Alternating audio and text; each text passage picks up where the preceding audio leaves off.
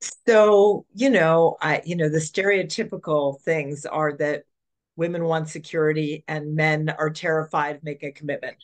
And so that's one of the first ports of call, as it were, Dennis, for conflict right at the beginning is making that commitment to be partnered, and that what they each need to feel safe in that partnership can be very different. And so that can lead to a lot of tension. And right before getting married, there can be a lot of anxiety as you head into that for all kinds of reasons. One, because these basic issues are getting triggered in the mix of fears of abandonment for the women, and for men, sometimes fears of engulfment or feeling like their life is being overtaken. So it's Right. not uncommon that you see that people, men are delaying on proposing, or, they're delaying on, should we get married? Why do we have to get married? What's wrong with this? And women are like, I'm leaving if you don't do this.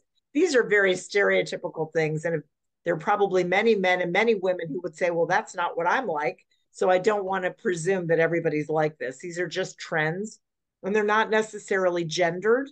Some men feel anxious about abandonment and some women feel engulfed. So by no means is this just one way or the other. I put it that way, but it's not just that way, but those are trends.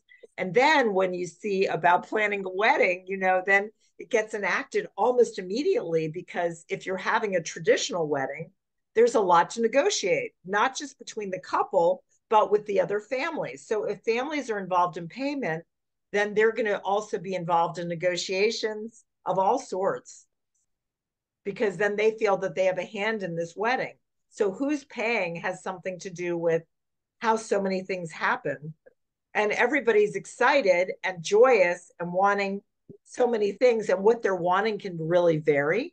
And so all of this can lead to one hot mess if we're not careful right at the beginning.